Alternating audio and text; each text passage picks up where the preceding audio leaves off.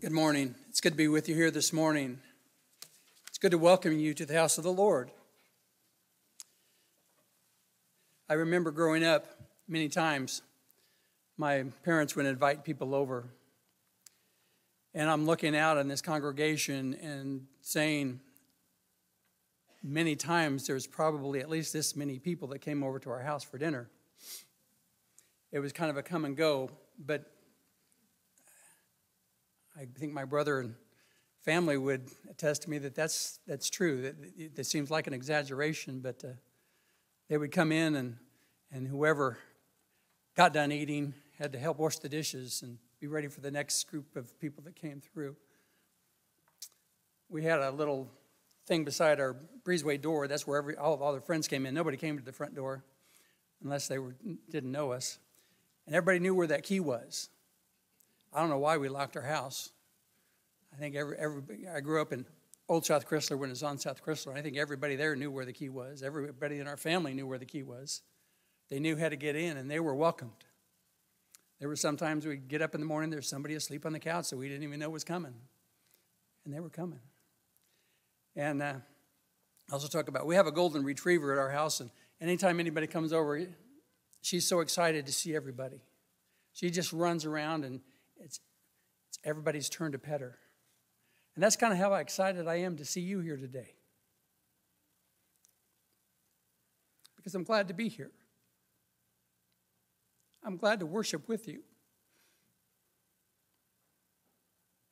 I'm glad to be in a place to receive the blessings that the Lord has for us.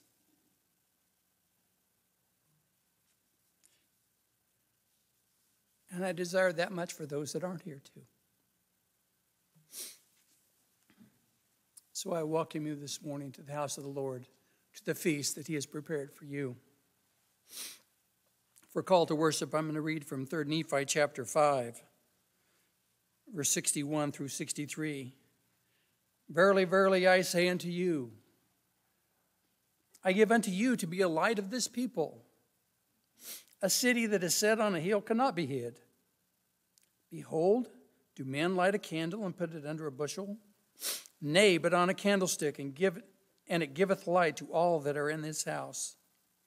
Therefore let your light so shine before this people, that they may see your good works and glorify your Father who is in heaven. Let us turn to hymn number 12 in the Gold Hymn Book. And after singing this, we will have the invocation. Our dear Heavenly Father, how blessed we are to be here in your house this morning. We're thankful that we are here with those of our loved ones that we can worship together. We ask at this time that you would be here with us, that your Spirit would come over us, and that we would feel the love that you have for us.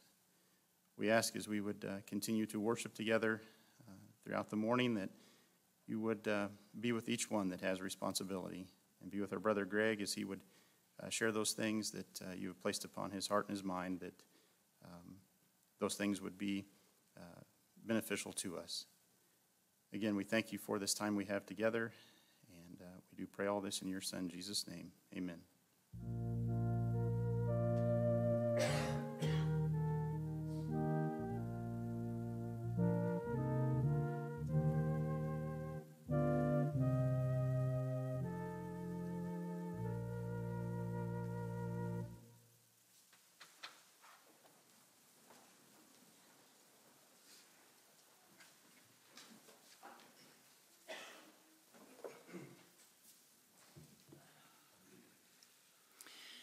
I read a short story. You'd like the whole story if you read it, but I'll give you the gist of it. A boy was on his way to school, and he saw a baseball under the bushes along the sidewalk. And he picked it up, and he figured, finders keepers. And some days later, he was walking home from school, and he heard a dog barking, and he looked, and the dog tied up in the yard was one that he had lost, and he had despaired of finding it again. So he ran over and began petting the dog. A boy came out of the house, bigger than him, and said, "I found that dog. I'm keeping it." He didn't like the finders keepers so well then. Point is, it's not a finders keepers world. It's a receivers givers world. I want to read to you from second chapter of Alma. Second chapter, parts of 32 and 36. "Behold, are we not all beggars? Do we not all depend upon the same being, even God, for all the substance which we have, for both food and raiment, and for gold and for silver, and for all the riches which we have of every kind? Now if God, who has created you, on whom you are dependent for your lives and for all that you have and are, grants to you whatever you ask that is right in faith, believing that you shall receive, oh then, how had you ought to impart of the substance that you have one to another?" Would you bow with me? Dear Lord, our Heavenly Father, we thank you for those blessings which you give to us daily, for those things that we have which we would not have except for your goodness. And as we consider those things we keep and those things we share, and as we consider what we can give as well as what we can receive, I pray that you would guide us. Help us to choose wisely. Help us to do those things which will further the building of your kingdom. In Jesus' name I pray. Amen.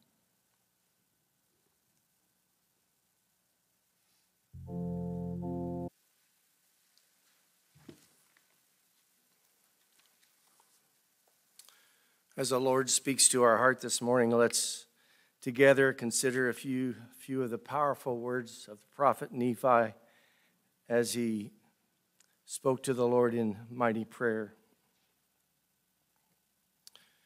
"Behold, my soul delighteth in the things of the Lord, and my heart pondereth continually upon the things which I have seen and heard. Nevertheless, the great goodness of the Lord in showing me his great and marvelous works, my heart exclaimeth, O wretched man that I am.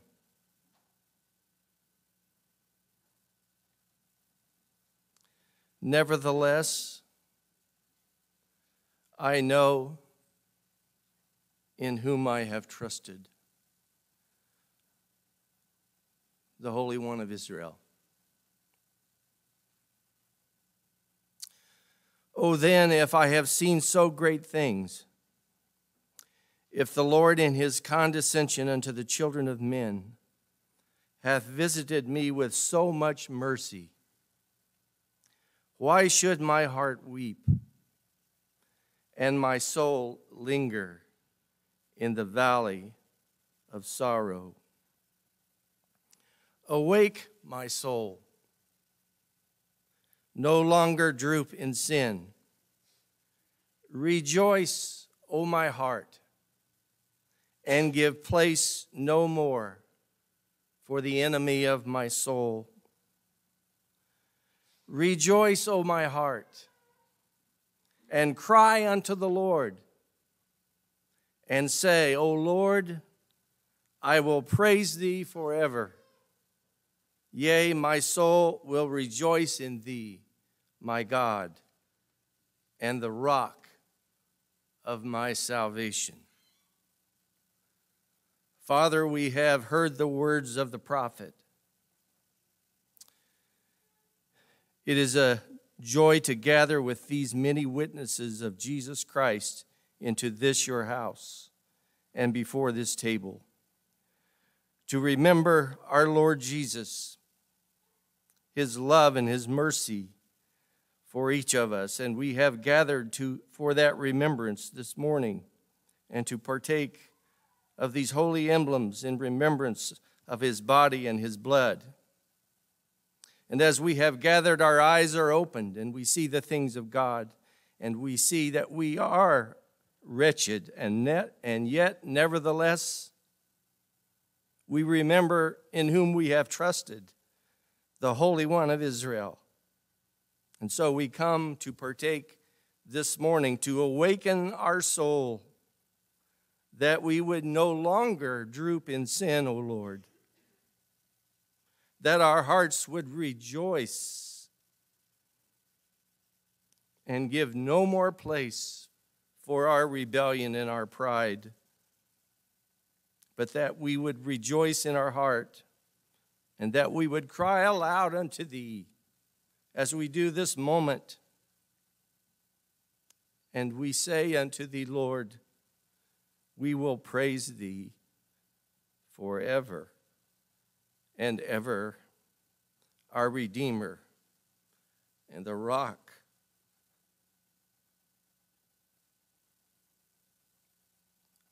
of our salvation. Thank you, O God, for this wonderful gift.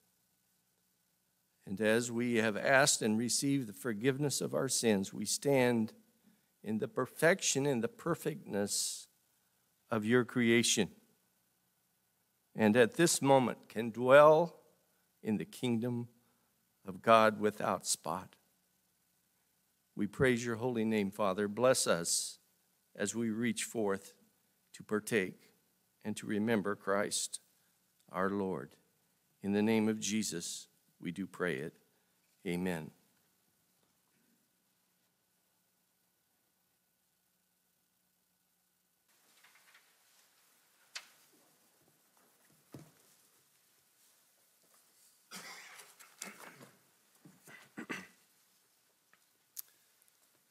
Good morning, saints. It's so good to be here with you and to worship together.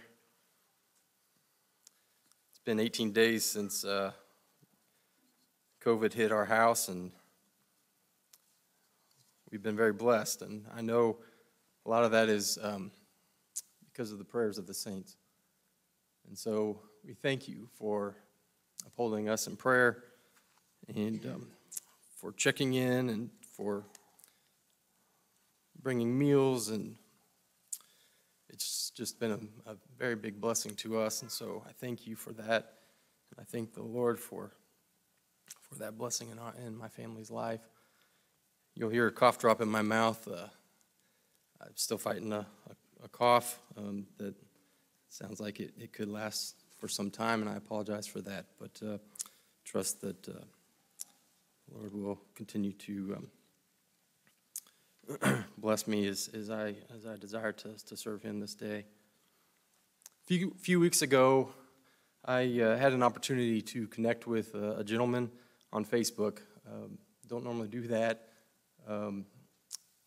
His background is with the LDS Church, and so he was very interested in finding out more about the restoration. And so we shared several messages around that, and the topic then shifted to sharing about our personal journeys with the Lord in each of our lives and in our families' lives. It's been a blessing as I've had that opportunity. And as we were corresponding back and forth, I was reading one of his messages. And when I read 3 of the words that he had typed, immediately the Spirit convicted me of the truth of those words. And these were words I've heard before, perhaps even spoken myself at various times in my life. And those words were simply, Jesus changes everything. What struck me was, I already believed that to be true. I wasn't sure why I was having that experience. I would venture to guess that if I were to go around to each of you in this room and on live stream, that each of you would also confirm that you believe that Jesus changes everything. So why did this experience happen? I didn't have the purpose of that experience revealed to me, so I can't say with certainty, but I can say with certainty that those words are true. I can say with certainty that those words matter to each of us.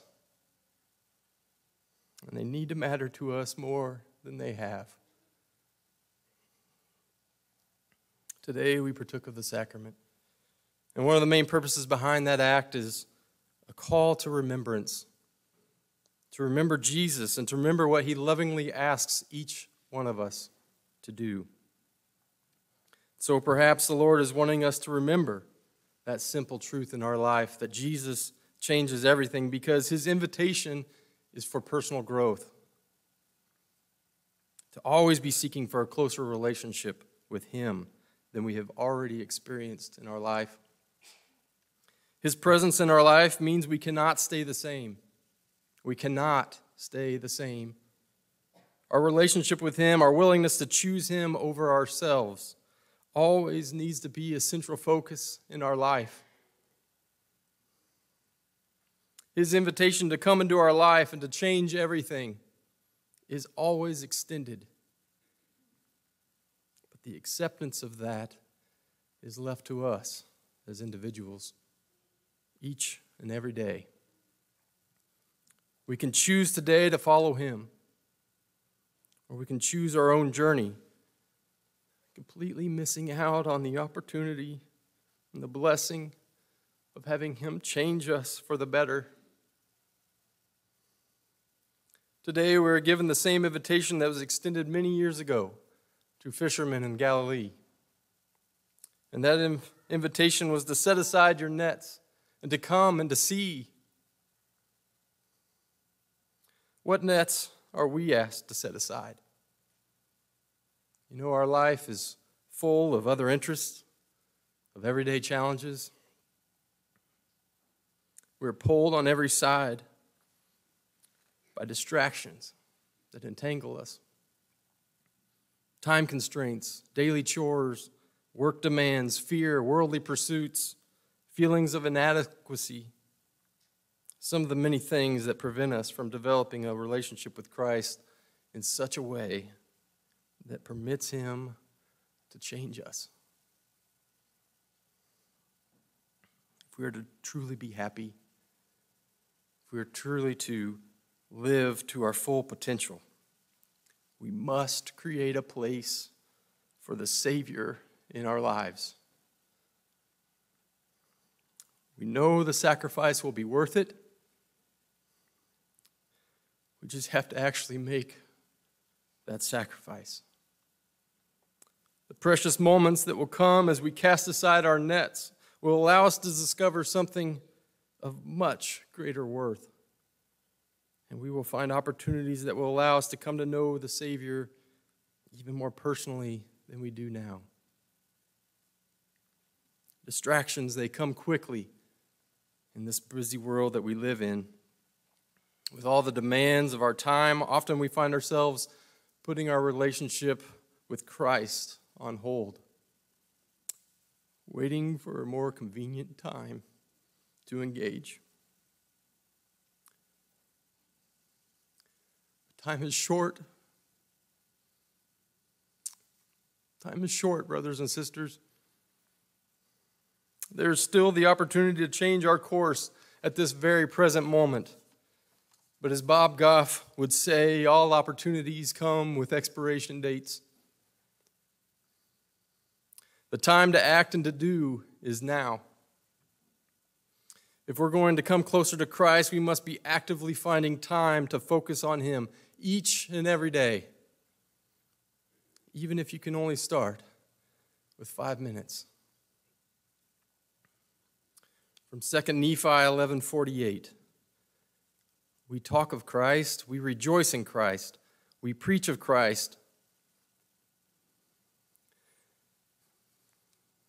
that our children may know to what source they may look. Not only do we want our children to know what source they should look, we also need to remember for ourselves. Christ needs to become more to us than someone we read about or hear about or have a picture of on our wall. He needs to become our friend. He needs to become the center of our lives, someone we long to talk to and someone we long to be with. And so you and I and everyone, we have an open invitation to know Christ better. I love Jesus. but I know it's not as deep and as biting of a love as it should be. Throughout my life, I've experienced his hope. I've experienced his healing. And in those experiences that we each have of him, it causes within us a desire to testify of his goodness, to continue to seek for ways in which we can experience his love on a daily basis. Knowing Jesus on a personal level, it should be our greatest strength. Our relationship with him must never become stationary.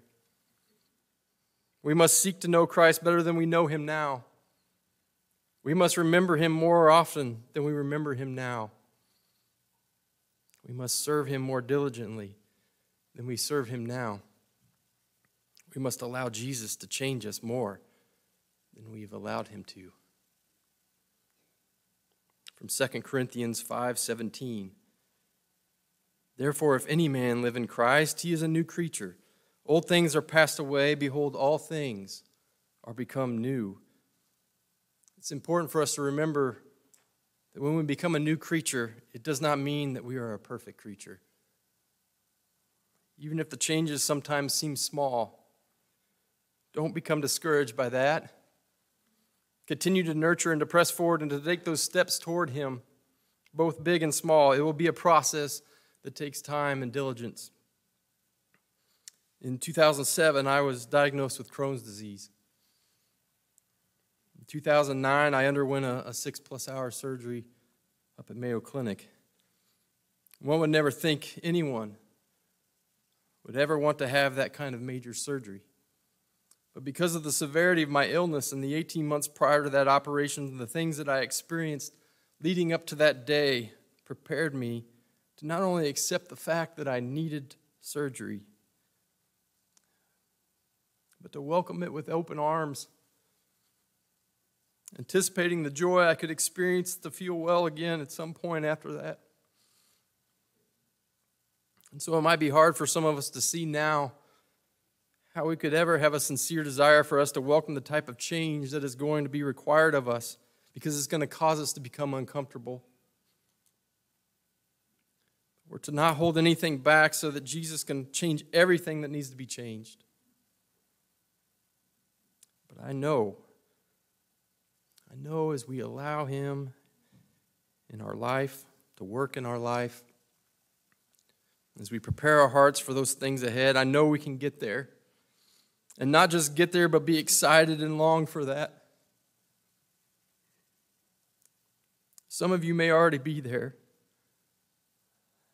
Some may be on the road to be there like I am. But my hope is that we are all taking steps toward that goal. The process may be long and difficult, but the next step is plain and simple. We must begin with where we are, with what we have, and walk with God in faith. And so let us remember there's always a process of preparation and experience and growth that we must first obtain before we can bear all that God desires to give us. I can personally testify that Jesus changes everything.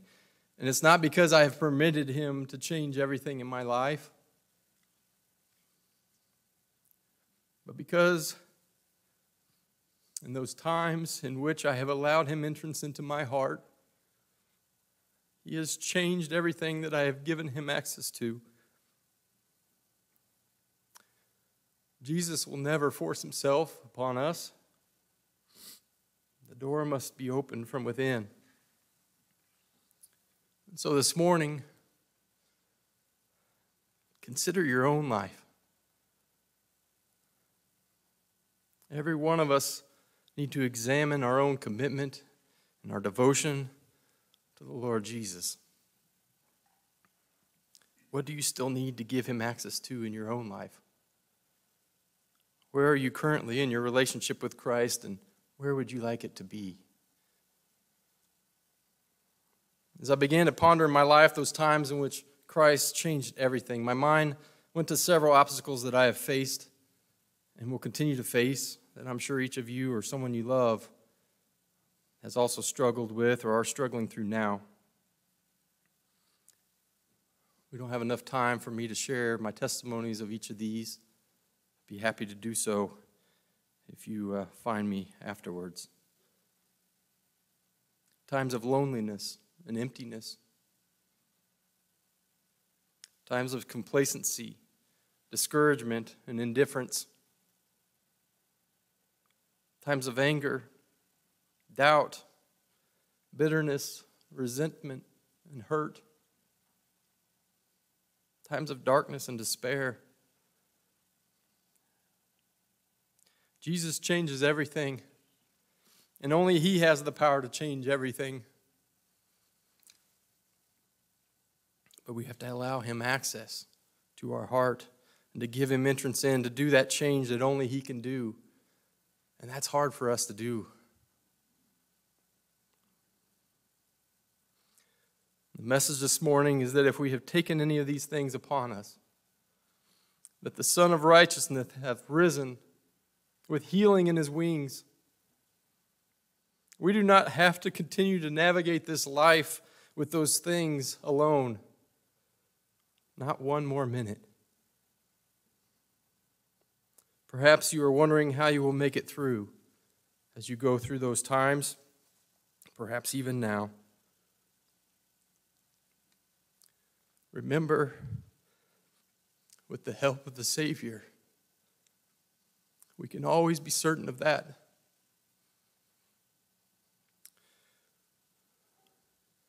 Turn to Him one day at a time, day by day. That's how He will get you through anything that you're going through. Each of us can find peace that comes through Jesus. Sometimes you just need a place to start, a reminder of how near He is. Sometimes we just need a little bit of hope. There is healing in His wings. Each of us will experience moments when we find ourselves desperately seeking the healing and the hope that only Christ can bring. Maybe you or someone you love is in that place now. During difficult times in our life, sometimes it feels as though nobody could possibly understand what we're going through. But we are never completely alone. Jesus fully understands how we feel because He has felt it too. In Alma 5:20-22, He shall go forth, suffering pains and afflictions and temptations of every kind. He will take upon Him the pains and the sicknesses of His people, that His bowels may be filled with mercy, that He may know according to the flesh how to succor His people according to their infirmities. How beautiful. Jesus knows your pain, and He knows my pain, and He knows how to help us get through it. Jesus knows how to minister to your every need, and He is not a silent observer while we are enduring those things.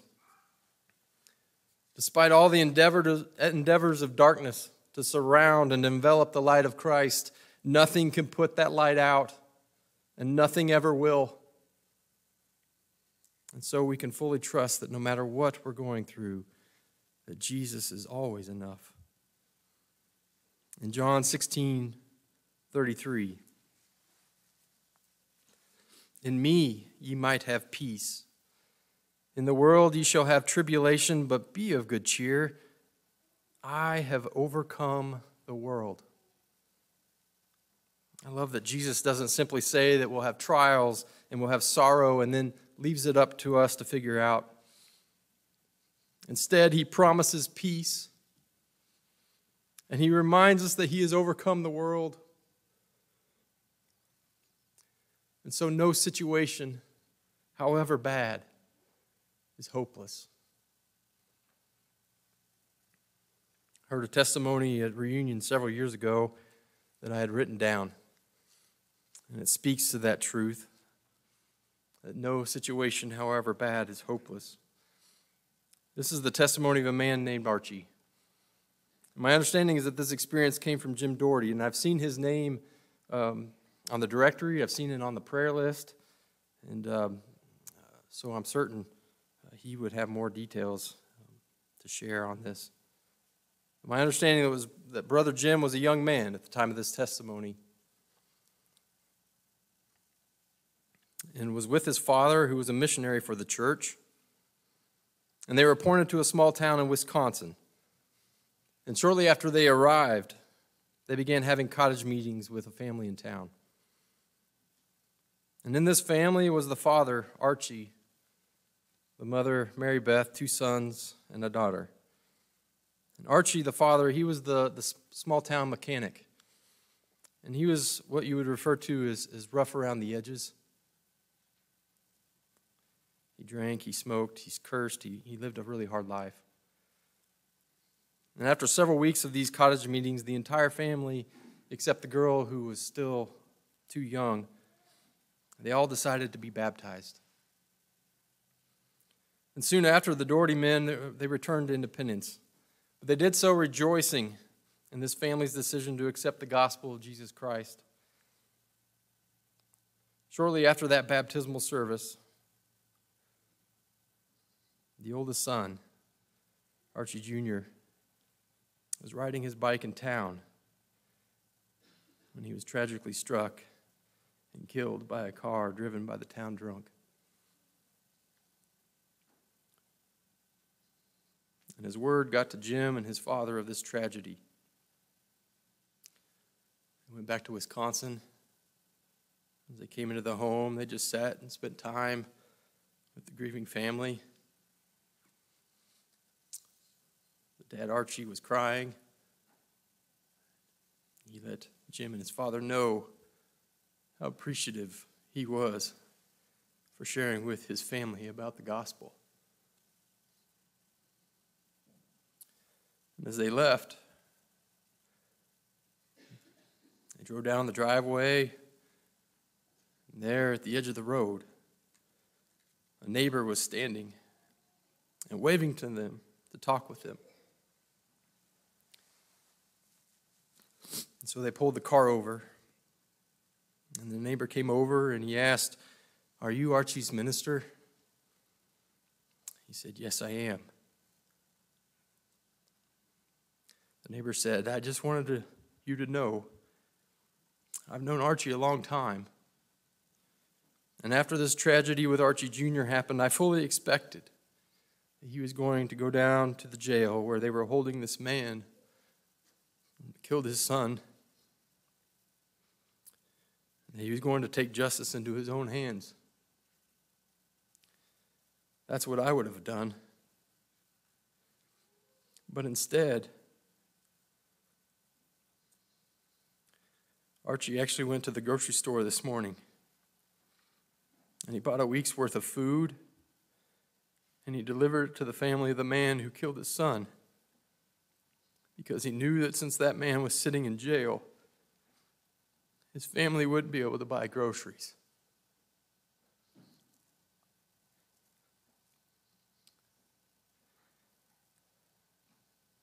Saints, when we choose to live a new life in Christ, we are filled with His presence. We are filled with His love.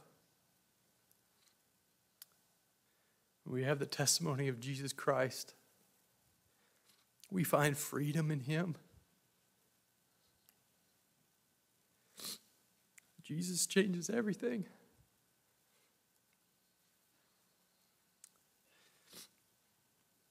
It's because of Him that we can not only cease to do evil, but we can also learn to do good. In Matthew 11:30, Christ says, "Learn of me, for I am meek and lowly in heart."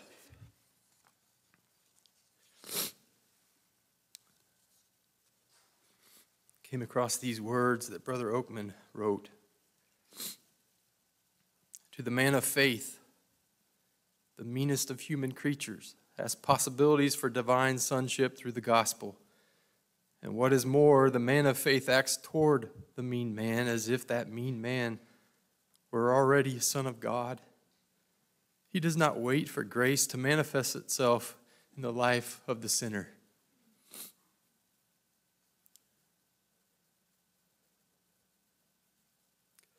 On our very best day, we all will still fall short in our efforts. Surrendering our hearts is not something that we can easily do on our own, especially when we just try to rely on our own strength and our own power. But as we willingly choose to press forward in that, when we surrender to Him each and every day with full purpose of heart, we allow His love to enter into our hearts. And when we find His love and His strength filling our hearts, we can become transformed in and through Him and Him alone. So let us choose to allow Him into our hearts this day and each day after to continue to transform us. Moroni 7:53.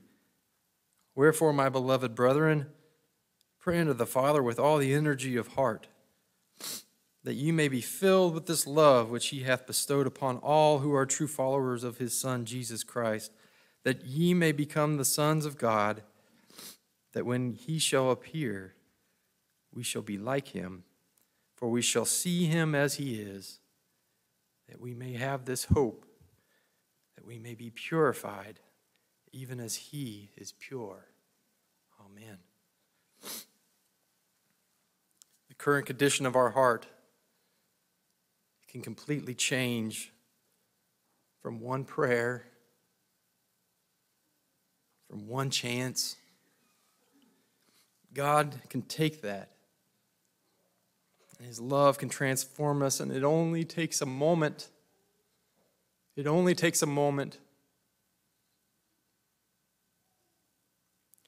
Sometimes when we consider having a relationship with the Savior, we may feel that we are inadequate.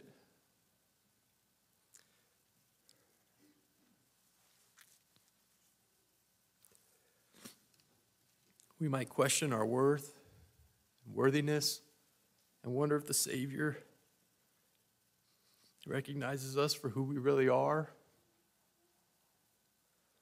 Christ does, in fact, know who we are. Every detail. He knows us better than we know ourselves. And the Scriptures testify to each one of His creation of their great worth in His eyes.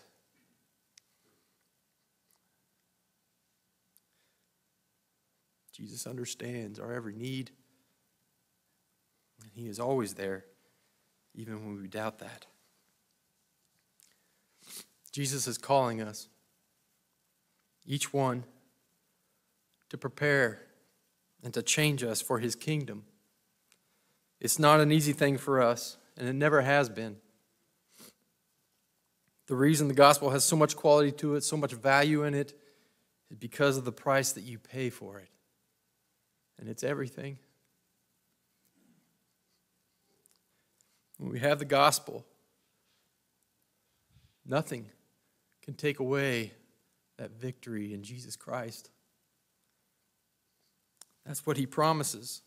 He promises us victory over sin, over death, victory over those things in the world that would bind us down, victory over those things that keep us from being all that we can be in His kingdom, victory over all the obstacles and trials and burdens of this life. What more can God do than what He's already done? He's laid the foundation. He's provided the way. My testimony to you, brothers and sisters, is that Jesus Christ is always enough. He is worthy. He is worthy of our honor and our glory and our praise. He is worthy to be followed. He is worthy to be fully trusted and to surrender everything for. He is worthy to sit on the right hand of God, and he is worthy to receive our hearts that he desires us to give him. And he's calling each one of us to come and to follow him this day.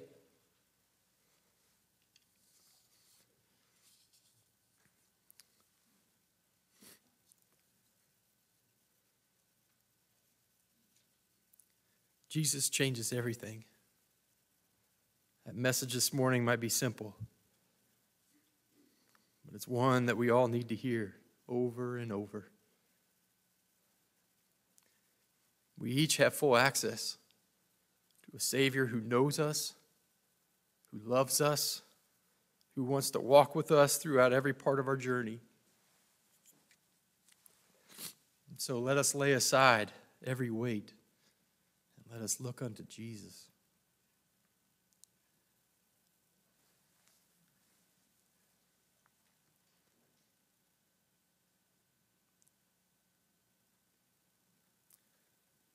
Last month, I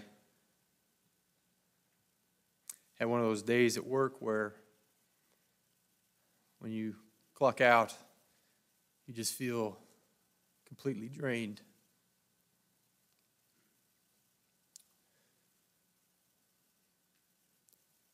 And as I came upstairs, I work at home in my basement. I was so drained, I just came into the kids' playroom and I just laid on the floor. The rest of my family hadn't noticed, but little Evie did. She came over. She sat on my chest. Immediately I felt that stress and that pain and that just weight that I was feeling just melt away. And I was reminded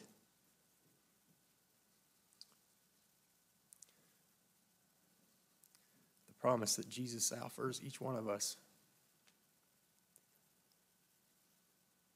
There's peace in his presence.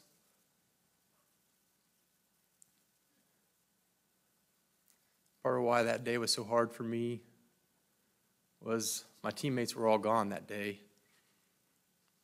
And something happened that was very stressful. And I had people that were way above my pay grade reaching out to me, and it was very stressful. When I came into work the next day, there was still a lot to do. I had about 2 or 3 hours of that day before when I was by myself. And so the next day, a full 8 hours of dealing with this same stuff. At that time, my teammates were back. And I wasn't carrying that weight alone.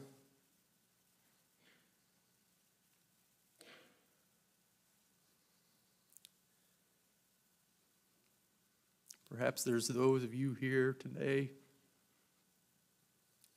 that maybe feel like you're alone, maybe on live stream sitting at home,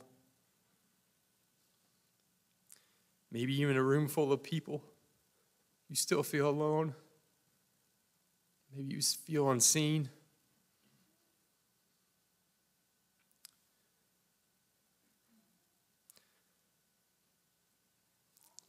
You are not alone. Jesus knows you. He cares about you. He cares about your cares and your concerns, and he desires for you to share that weight with him. He's also given you the gift of a church family. And even though Jesus is the one that can change everything, there are those of us here in this room who can help bring you to his feet and let him do his work. My cell phone, my email, they're in the directory. If you need somebody, I know you may not know me very well since I'm new, and that's fine. Perhaps you find someone else here. But make sure you're using that gift and that blessing of a church family in your life to the way in which the Lord desires for you to have that blessing in your life. And so May the Lord bless each of you in these endeavors, is my prayer.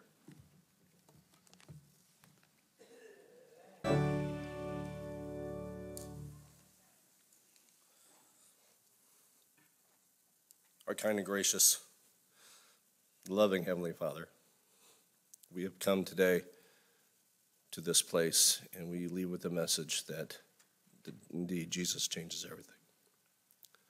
We know that He is above us through all the things we do, but He does desire to walk beside us. We came this morning prepared to this service, and we leave changed.